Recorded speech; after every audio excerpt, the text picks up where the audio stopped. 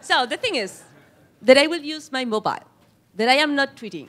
I'm not using Facebook. I'm using my mobile for something really important to me at this moment. And I think that's one of the first lessons that I learned from Nicco Mele, which is that the way we use is not that easy to figure out the way we are using technology and the way people are using technology. And it can be mislead us. So the first time I heard Professor Nicco Mele speak, I was at the Nieman Foundation. It was last year, and I was so proud of having been chosen as a Nieman. And I was starting to think that maybe we should be more optimistic about the future of journalism and journalism in general. But then Nicco spoke. And he hit me with his views about how hard it is and it will be to retain the public conversation that we call journalism, and for today and in the next decades. And I felt challenged. And I have to admit it, I felt a little bit upset, because I was living my dream year, and he was telling me that the storm was coming. I didn't want to listen to that. But after taking his class, and after different conversations with Nicco Mele in Cambridge, in London, for unknown reasons, and in Santiago de Chile, where he went, I realized that that's what Professor Mele is best at, challenging us, forcing us to realize that if we want to be relevant for our readers or our audience, we have to start to prepare today, right now, for that present and for that future. Nicco Mele is an adjunct lecturer in public policy and a leading expert in the integration of social media and everything digital with politics and business and communications. And he's also the author of The End of Big, which is a book about how some of our big institutions, journalism included, are mutating into smaller, more flexible spaces, sometimes for better and sometimes for worse. It's a book about being big and small, about being feeble and powerful. And I think The End of Big is a proper name for a book written by someone like Nicco Mele, who knows how to make you feel humble about everything you don't know, but so big and powerful about all the things you can still learn. My professor, Nicco Mele.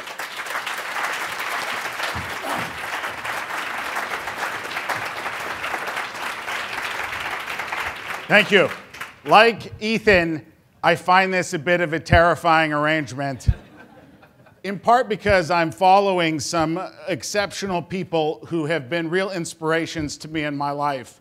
Yeah, and that's just, it's a little terrifying. Although I was thrilled to learn I am not the most tattooed Harvard professor, which for a long time I thought might be true.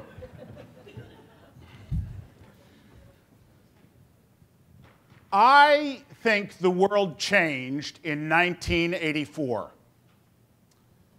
The good nerds among you will remember that was when Steve Jobs introduced the first Macintosh personal computer. But that's not what I'm talking about. In 1984, a guy named Chuck Hull invented something called stereolithography. Today we call that 3D printing. That's a 3D printer. It sprays plastic into shapes. I have one. I bought one about a year ago. Yesterday I took a group of recent Nieman Fellows who I had lunch with to my office to see it. I have two little boys, almost 5 and almost 3, and on the first warm spring day last April, I wanted them to wear sandals outside. But they'd grown a lot since the last summer, and I didn't really want to put them in the car to take them to the mall to buy new shoes. So I printed them sandals. And a couple weekends ago, we were at a friend's house, and she had these new heels she'd bought, and my wife says, "Oh, I love those." And so I said, "Oh, could I borrow them overnight?" And I took them and I scanned them with a 3D scanner, and then I printed a copy. Although my wife was not too keen on wearing them in yellow plastic. And this sounds awesome. This is what I love about technology, all of the opportunities this opens up. There's an engineer in Italy who's built a 3D printer that prints large, that's almost buildings that they're trying to figure out if they can use to print latrines. There's all kinds of opportunity being opened up by this. But a couple days after I printed the sandals for my boys, a guy in Texas uploaded the blueprints to print the essential pieces of an AR-15 assault rifle, and then printed them and shot them on camera for some journalists to prove that this would work. And this is the essential promise and peril of our technology. Jill opened with that ad, right? The right of unlimited. And that sounds like a joke, but I believe that's actually at the heart of our technology. That's an essential value our technology carries. It's the technology to make the individual powerful beyond comprehension. And the thesis of my book, my argument, is that our technology is pushing power to individuals at an enormous, intense rate, an incredible diffusion of power that all of our big institutions are not really prepared to manage. Big news, big political parties, big government, big militaries, even big fun, movies, music, publishing, big companies, big manufacturing, the commoditization of scale. It's not any good to be big anymore because someone smaller will compete, has the power in almost any industry, in almost any institution. I go to meetings all the time in Washington, D.C., and in corporate boardrooms, and even, I dare say, the occasional Harvard faculty meeting.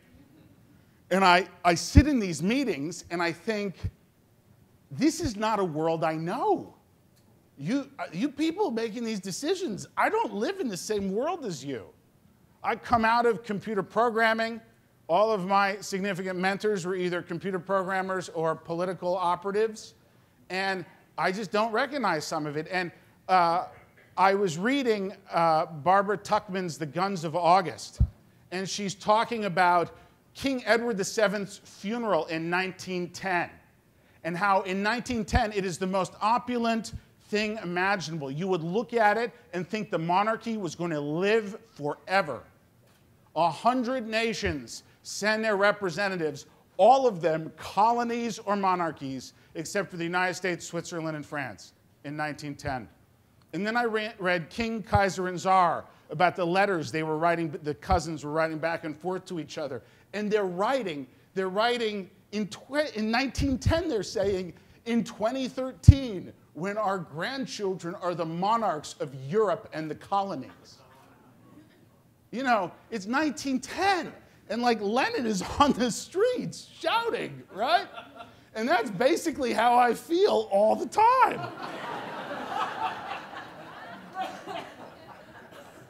And where we ended up, this was not an accident.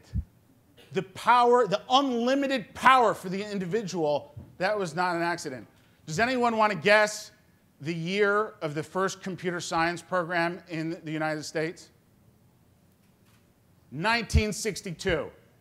Anyone want to guess where? Purdue University, 1962. That means that if you're a computer scientist growing up in the 60s, you're growing up on college campuses in the middle of the civil rights movement and the civil rights movement and the anti-war movement. Here you are building computers for the Pentagon to use, right? And a generation of computer scientists rejected that. They didn't want that. And so they designed technology to push power to individuals. This is a Cray supercomputer circa 1975. In 1975, it cost $5 million base price and was only available to the world's largest institutions, big governments, big universities, big corporations. And today, your smartphone is actually a lot more powerful than this Cray supercomputer. And you can walk into any strip mall in America and buy one of these. And I just read Turing's Cathedral about the relationship between the development of the nuclear bomb and the development of the computer. And I thought, wow, imagine if you could walk into any strip mall in America and buy a nuclear bomb. And that's kind of how I think of this. And so here are all these computer scientists growing up on college campuses in the 60s.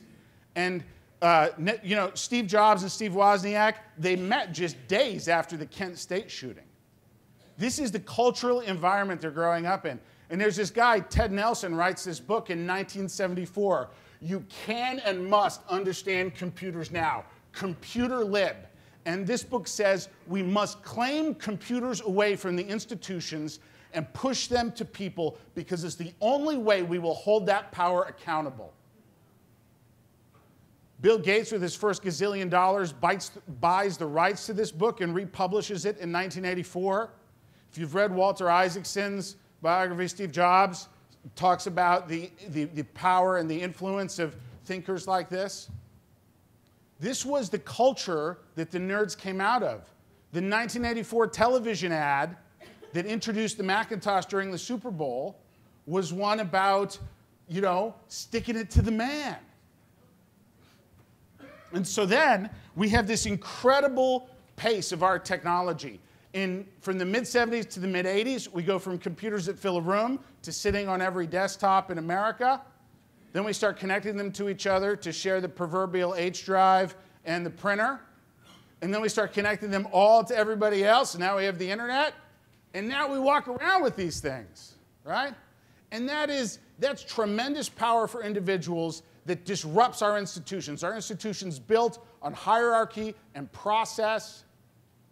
So this guy, Sebastian Thrun, tenured professor at Stanford, very prominent, leaves Stanford to teach online through Udacity, saying, I'd rather teach 150,000 students than 150.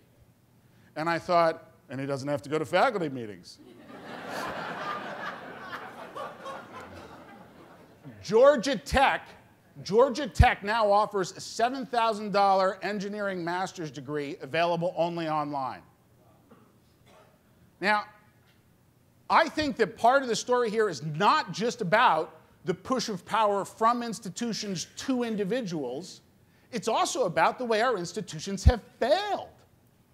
The cost of a 4-year degree in the United States has skyrocketed. Its economic value has plummeted. The Department of Labor says that 19% of parking attendants have finished a 4-year degree and have all the corresponding debt. In many ways, higher education has fundamentally failed in the United States. And yet, it's an important vehicle for basic research, for credentialing, for peer review, for scientific process, for all kinds of essential stuff. And so I struggle because I don't really want to defend the institution of higher education, but I also feel like it has these core essential values that are fundamental to who we are and to being a healthy democracy. Then we talk about politics, right? I think that the story of Obama beating Hillary in 2008, an unthinkable political act for an insurgent to beat an establishment politician like Hillary Clinton. Hillary Clinton has spent her entire life in the Democratic Party for running for president. Obama had been in public life less than 10 years. Hillary knew the name of every major donor in the Democratic Party, which was, in fact, part of the problem. And Obama was new. And yet Obama manages to defeat Hillary because the power existed outside the party. The parties had failed. They'd become vehicles for major donor fundraising. And if you could build an alternative way of raising money through the internet, you could defeat it. Unless you think that that was just a Democratic story, that's what's happened in the Republican Party. Part of why we're in our current predicament. A guy like Ted Cruz does not need the establishment Republican Party. The institution has failed, and the breakdown of accountability is intense. We had 12 Senate races the last 2 cycles where the Republican establishment candidate lost to the Tea Party insurgent. And now we talk about journalism, right? The institutions of journalism, they don't seem to be able or ready to account for the individual power. I think it changes the production of news. And I think, again, of recent Nieman fellow, Laura Amico and Chris Amico, and their Homicide Watch DC about trying to empower the community to help produce the news, changing the way we produce the news, changing the way we distribute the news. I did this for the current Nieman class the other day, right? I think about some of the big moments in American history. The shooting of JFK. Everybody remembers Walter Cronkite taking off his glasses, crying. We think about, I say Watergate, everybody in this room thinks about the Washington Post. I say the fall of the Berlin Wall, and you have these images from CNN, right, of the wall coming down. I say 9/11, and I always think of Rudy Giuliani doing press conferences to communicate what's going on. The death of Osama bin Laden, Keith Urban, up here, he tweets, I have just heard from a reliable source, they've killed Osama bin Laden, hot damn. He didn't have that many Twitter followers, but he was a senior member of Donald Rumsfeld's staff when Donald Rumsfeld was Secretary of Defense. And down here is a reporter for the New York Times, Brian Stelter, who retweets it, and it goes viral. The distribution of that news was all from individuals on Twitter and Facebook. And in fact, the first time, the journalist to break that news was a New York Times reporter, and national security was not his beat, and he wasn't in Washington, D.C., and it was via Twitter. And then finally, we talk about business models, right, for journalism. Here is Nate Silver, and I'm sure some people will argue with me whether or not he's actually a journalist, right? He's driving 20% of the New York Times traffic to their website right before the election, the day before the election. But he has to choose because he has a brand new book out, and he has to choose every day, does he sell his book, or does he help the New York Times get more people to visit their website? A kind of lunatic institutional organization where the talent is not aligned to help the institution make money.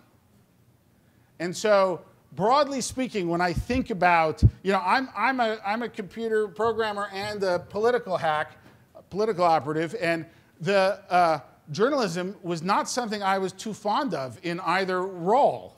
And the great lesson to me of the Nieman Fellows has been the essential nature of the core values of journalism in our society. But when I look at many of the institutions that carry those core values for journalism, I'm not inclined to defend them. Business models built on 80% advertising make absolutely zero sense to me from my nerd vantage point. And so my hope and prayer, my excitement for talking to all of the Nieman Fellows comes down to building the future of journalism, building new institutions, new vehicles to carry these core values of journalism that take advantage of the digital world, that take advantage of the enormous power that individuals carry, and assume that I assume there will be no more big. Except, asterisks. There are 7 companies that essentially control your online life: Amazon, Apple, eBay, Facebook, Google, Skype, and Twitter.